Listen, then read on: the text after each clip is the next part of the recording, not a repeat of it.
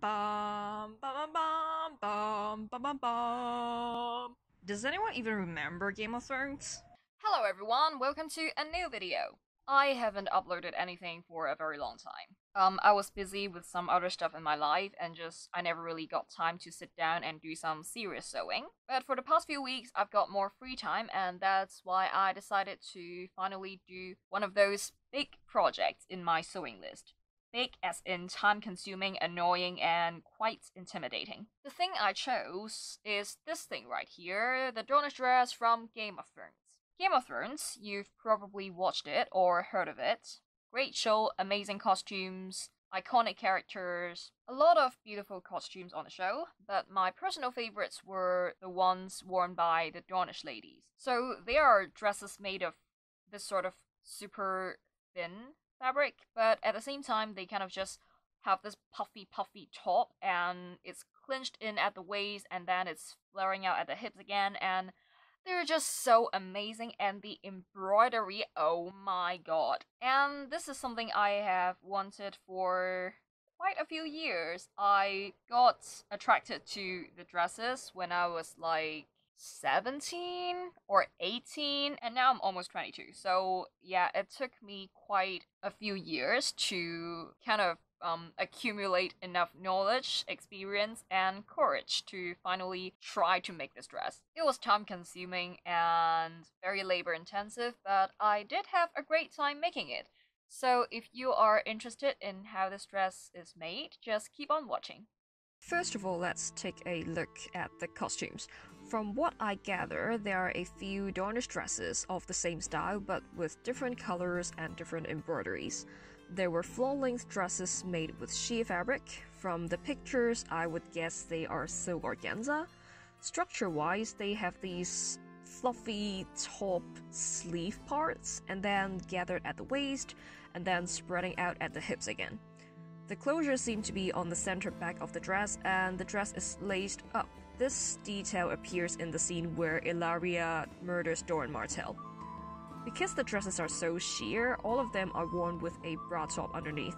The tops either have embroidery or they are made of some sort of brocade fabric, like the one Ellaria is wearing. After I get a general understanding of the costume, I was ready to start. I begin with the bra top, which was super easy. It was just 2 large triangles on the boobs, so yeah, that was exactly what I drafted. I put in a tiny dart to make it fit better, but if you are more flat-chested, you could probably get away with just 2 plain triangles. I didn't even make a mock-up for this because it was very adjustable with the strap, so I knew I could easily get the right fit. I pinned the pattern to the fabric, which is a pink linen, and then I chalk mark and thread mark everything because it is going to be put on an embroidery hoop. So I do need the markings to be very long-lasting. After all the prep work, the embroidery stage begins. I usually don't make super detailed plans for my embroidery, I just use a water disappearing marker to put the general directions of my flowers, and I start stitching. I used satin stitch and stem stitch to create the flowers, and then I added beads and ribbons for more textures.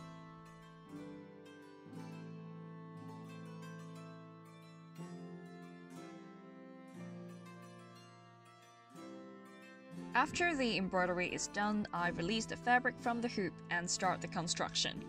I stitched the darts with my sewing machine and gave everything a good press.